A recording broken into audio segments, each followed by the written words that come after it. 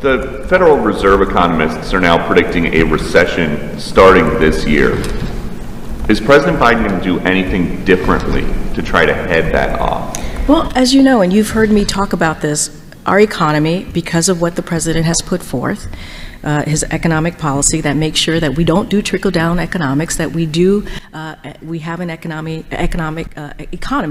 that grows for everyone, from the bottom up, middle out, that does not leave anyone behind. And so unemployment is a near 50-year low, and black unemployment is at a record low. Annual inflation has fallen over the last 9 months. Wages are higher than they were 9 months ago. Incomes are up, and consumer spending is strong. I couldn't afford a present this year, so I got you this box.